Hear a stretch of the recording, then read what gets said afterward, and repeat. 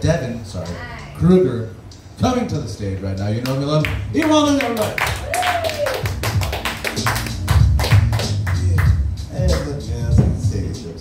Yeah, scientists reported earlier this year that for the first time ever, they documented 2 male humpback whales having sex.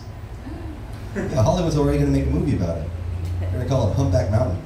Yeah, I was thinking about how language changes over time, you know? Like if somebody came up to me, if some dude came up to me right now and told me he was going to blow my brains out, I wouldn't know whether to run away or pull my pants down. I was watching this TV show about General George Armstrong Custer and his famous last battle at the Battle of the Little Bighorn. I was like, Little Bighorn? That's gotta be euphemism for penis, no?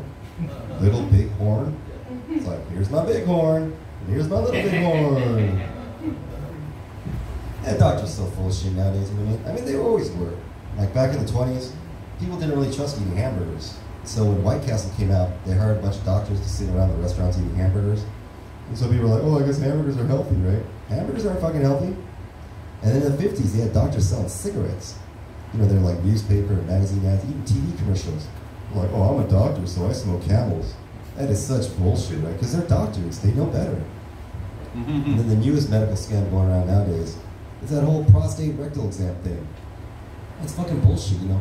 I've heard 100 different prostate rectal exam stories. They all end the same way. They didn't find anything. And you know, if it's so important, why don't you tell me what to look for? And I'll stick my own finger at my own exam. How about that, huh? But oh no, we can't have that, can we? What, you need a medical degree to find a bubble up your butt? I'm telling you, my intestines aren't the only thing full of shit around here. Wow. And you know, the NFL has one Asian football player, and he's a kicker. Could you not find a more racist position for this guy, you know? What, he's gonna go out in a karate uniform? Yeah, Oji died a couple weeks back. That was pretty crazy, right? It was even more crazy the way he crashed the internet.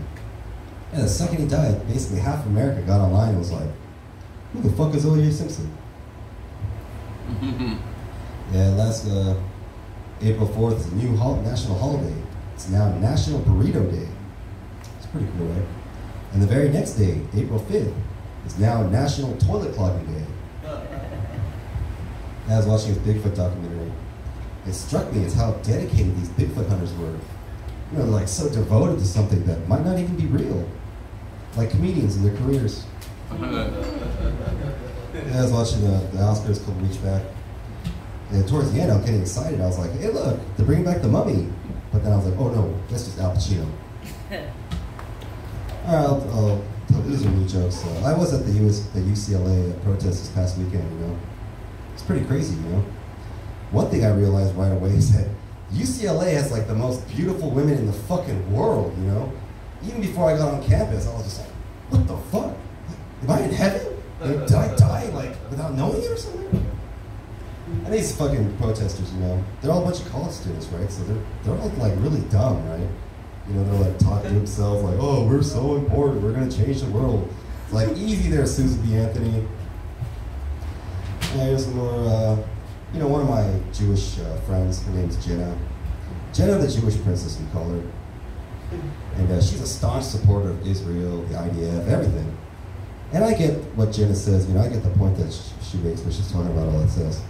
But then when I hear what the Palestinians are saying, I become torn as to which side I should be on, right? Should I take the side of the Palestinians, or should I choose genocide? You know, Israel's a very inventive country, right? They invented the USB flash drive. You know, they invented the Desert Eagle, right? And the Uzi. And then one more thing they just invented was a brand new group of people. Yeah, they're called WCNSF. It stands for Wounded Child, No Surviving Family. Way to go, Israel. Yeah, knock knock. 44%. 44% of the Palestinians killed were children. Yay! Why did the Palestinian cross the road? Why? Because their family didn't want her grave right next to their tent. Yay!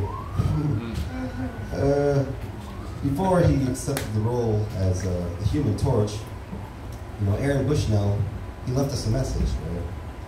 He said, you know, many of us would like to think Like, what would I do if I was alive during slavery, or the Jim Crow South, or apartheid? You know, what would I do if my country was committing genocide? And the answer is, you're doing it right now. Man. All right, meanwhile, thank you. I'm out of here.